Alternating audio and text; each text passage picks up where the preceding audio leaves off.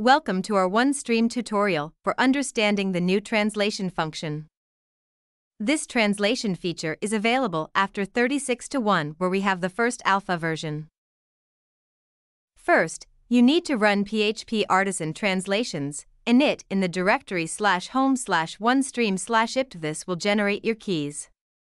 Keep in mind that this is an alpha version of this feature and many more keys will be added.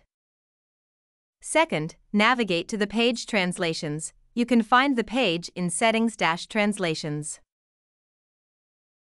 Third, you'll need to clone your keys and enter the language option that you want to translate to.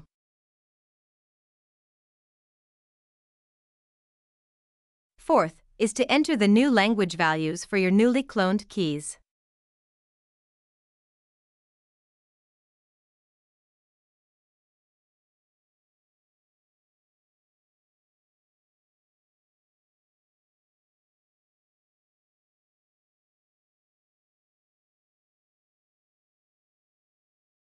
Fifth is that once you are ready with the values, you need to rebuild your cache.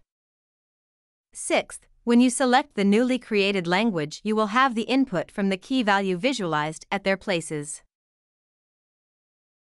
Thank you for watching this OneStream tutorial. We hope these features will enhance your customers' streaming experience. For more information or assistance, please refer to our 24/7 support team.